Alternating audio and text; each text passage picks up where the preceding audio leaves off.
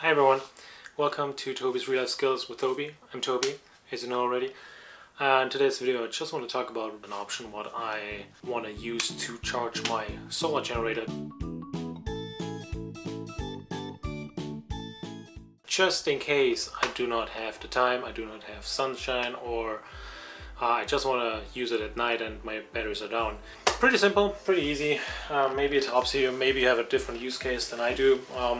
It's just to charge batteries or whatever you want to charge with it. I'm using this charger here, which has a 20 amp input, and I can easily just, it has a wide range from 0 to 24 volts. Those exist obviously in many different sizes and also voltages and amp hours as well for charging. So this one has 0 to 24 volts. My batteries are usually 12 volt batteries, what I'm using for my solar generator. And yeah, this one is just in case I need to charge my batteries very quick. What I did, I'm using a conventional plug, normal household plug is connected to the power supply, ground, neutral and line. I'm not an electrician, so I taught myself, and I also did some research, so it's very important that you do this before.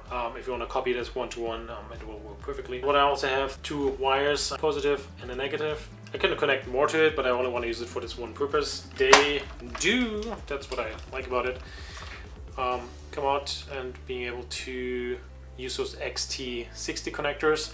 So in my case, I'm using this little adapter which I built. It's also an XT60 connector and it has those MC4.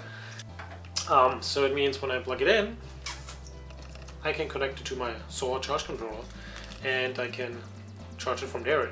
We have the normal power supply connected through line, neutral and ground.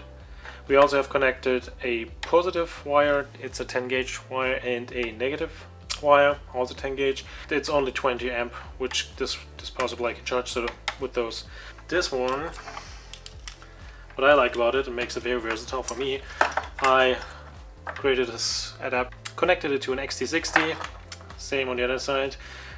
I could easily just, you know, have some clamps attached to it and then plug it in, but I can just also easily just use those XT60 connector and plug it in. For me it's a pretty simple, pretty great setup. There we go. I can see now I can change the voltage. That's a great thing about this power supply. So I can get it down to 12 volts if I need to. I can get it up to 24 volts. Let's just measure it really quick. We set it to 17.5 volts. So 17.5 volts, and let's see what the output of this power supply will be. 17.6.3. I only thought it might be interesting for you if you want to charge your batteries, if you have any purpose for that. So yeah, that's all I wanted to show you. In case you need to charge your batteries, I'm just doing what I learned and what I figured out, so maybe it helps you. Links will be all in the description in case you want to do that similar to me. What we're having here is my solar generator. There's a 12 volt lithium acid battery underneath. So there we go.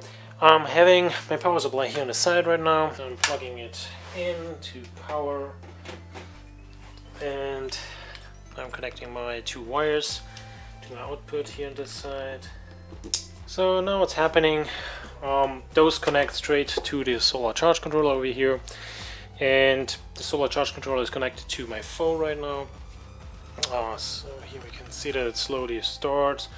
And by the way, the battery is pretty full, so it's going to state absorption. But that's it, that's pretty much the magic. And power supply here on this side, I set it to 18.1 volts, and it is charging with 18.1 volts. It's just 1.2 amp it's going in there because it's in absorption mode, so it's pretty full already.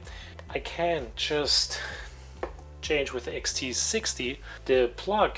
I don't have another adapter right now, but I want to make another one which has the XT60 and connected some clamps, so I can just clamp it on here, or just on a separate battery, just for going straight to battery. And thanks for watching, and hope to see you soon. Cheers.